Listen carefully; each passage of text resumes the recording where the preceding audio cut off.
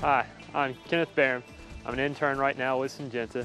What we're going to be doing today is we're going to be performing a sprayer evaluation. We have 4 tests we're going to run. We're going to check the pressure that the booms are getting. We're also going to be doing a pattern check on the nozzles. Then we are going to double check the flow rates, which is going to check their computers to make sure the computers are putting out the correct amount of water.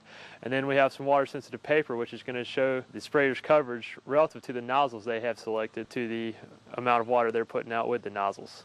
In order to get these sprayers to run with these computers while it's not moving, you have to put the computer in self-test. To do that, you press self-test, enter. Find out the speed the operator typically sprays at. For this situation, we're going 3.5. So press 3.5, enter. And now your boom should operate. The first thing we're going to do is we're going to check the pressure on each boom. We're going to compare this pressure to the pressure we're showing on their gauge. Most importantly, it's important that the pressures across each boom are the same. Not so much that the pressure on the gauge is the same, but we do want it to be within a couple pounds.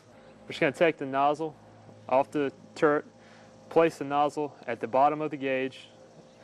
Then we're going to put the gauge itself onto the turret, spin until it locks in, and you'll have your pressure gauge set. Now we have the pressure gauge installed, we're going to go around, turn on the sprayer, and read the pressure.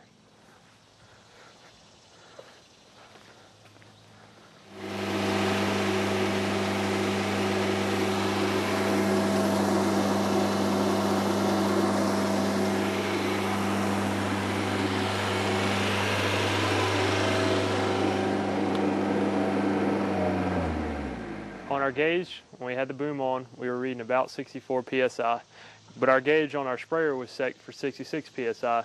2 pounds difference is very good. You know, we don't worry about that small of a difference. Now we would go through and check one more nozzle on each boom to make sure each boom was reading the same thing. Next, we're going to move to the pattern check. For this, we're going to take our board, place it underneath the boom, so that it's parallel to where all the water will be caught from the nozzles. When we lay it under here,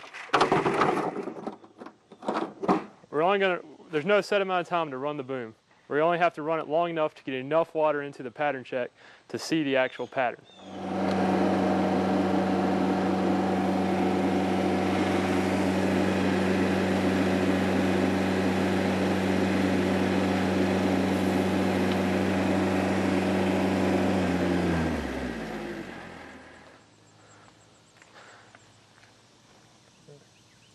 After we've run the boom, you simply come up, pick the pattern check up so all the water drains down into the containers.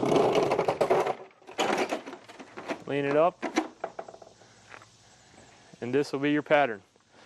What we're showing here is some nozzles that are showing some signs of wear.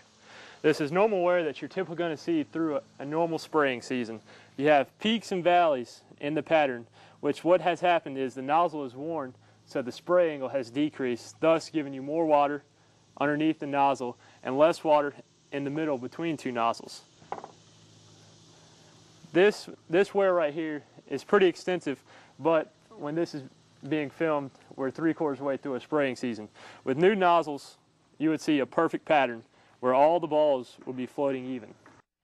Now we would do the pattern check underneath each boom, trying to run the boom for approximately the same amount of time as we did on the first one to show how even the pattern wear should be.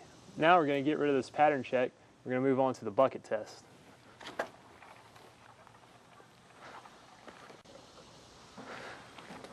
For the bucket check, we're going to need a stopwatch and our bucket to collect the water.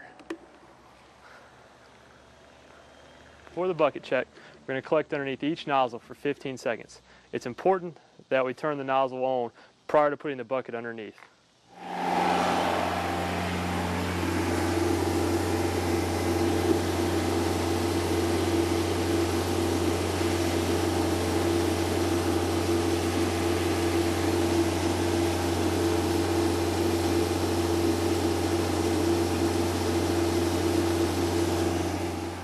Here we caught 26 ounces of water.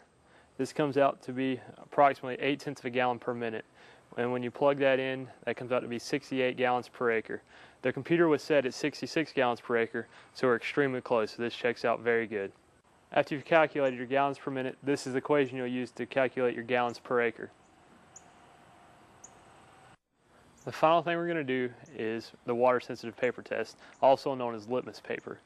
With this, we're going to lay these two pieces of paper on the ground underneath both the outside booms.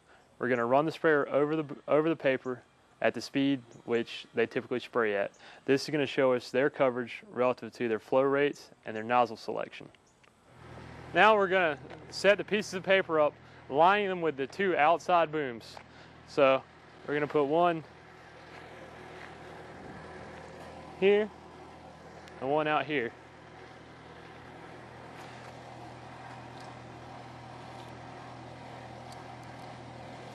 Making sure the sprayer has enough time to get up to the speed which it normally travels at.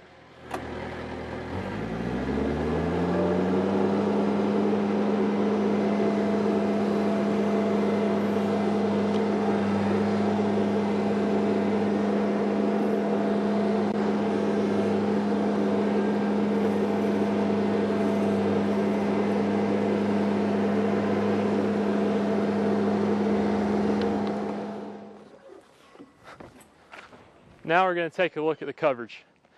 The paper that once was yellow has now turned blue after the water's hit it. The little yellow specks is where you did not have any water droplets hit. The darkest blue is where you have your water droplets. With areas that small that are yellow, this is excellent coverage. This is a very important service for our superintendents, and it also brings value to what we do here at Syngenta. If you have any more questions, please consult your sales representative.